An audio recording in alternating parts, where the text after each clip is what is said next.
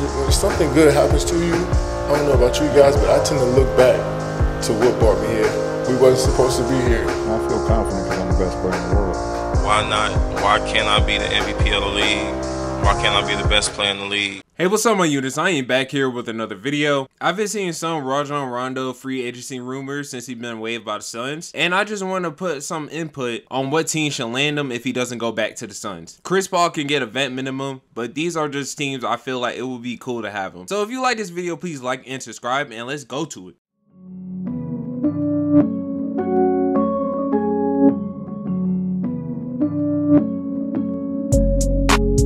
So the first destination I got him is at the Washington Wizards. I know y'all probably like what the hell I just said, but listen, just real quick. And also, this idea only works if Porzingis come back. For this video purposes, yes, he is back, and the Wizards are eyeing on Chris Paul. The Wizards this season, I feel like they just underachieved because how much size they had, but it was apparent they needed a guard at the trade deadline. The Wizards are full of forwards and centers, it's just that their guard depth is just not very good. Monte Morris is a name I'm gonna write off because he had a mess season. Like, it was okay, but he just can't get to the paint. But I'd rather have him as a main backup point if the Wizards somehow pull off and get Chris Paul. But the Wizards guard depth was just very lacking this season. Bradley Beal wasn't healthy this season, but pairing him with this would just be a deep run that Beal just been winning this whole time. I know Beal was injured, but this would just be amazing. It complements his game, it complements the whole team game. And the Wizards wasn't even bad when it came to rebounding the ball or shooting the ball. But the problem with the Wizards is just that they didn't have good ball movement. Their guards wasn't really good enough to utilize how good this team could be. Every time I watched the Wizard game, the opposing team just ran zone because how bad they couldn't beat it. They barely could get the ball going when the defense settled, and that's why I think CP3 would just be a perfect fit.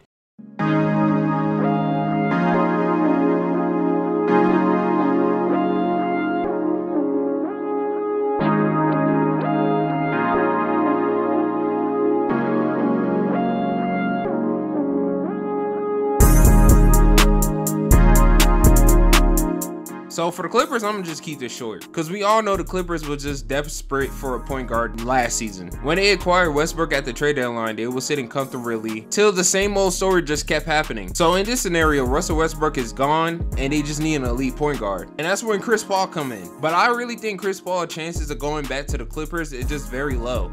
Kawhi and PG just literally cannot stay healthy. And for Kawhi, it's just more literal than ever. He has a degenerative ACL. So he will never be 100% again. But let's say for this video purpose only, Chris Paul comes back and everybody's healthy. We can see a deep playoff run with this squad. Also, it will be very nostalgic since Chris Paul had his best years there. Would it be amazing fan service and exactly what everyone wants low key? I would not see that as a bad choice, more of a risky choice.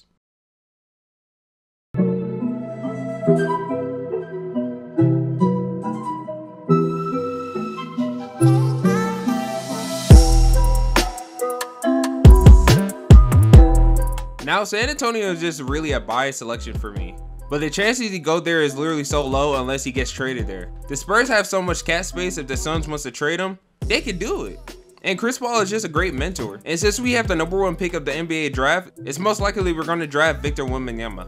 Chris Paul could teach Victor more about the game, including with Tony Parker, Tim Duncan, and Manu Ginobili.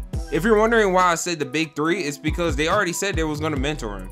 So if he gets on the team, there is no guarantee he will play the game or actually mentor Victor, but it would be a good short-term investment. If anything, I would love for him to mentor Trey Jones because I don't feel like the Spurs are done with Trey Jones' development.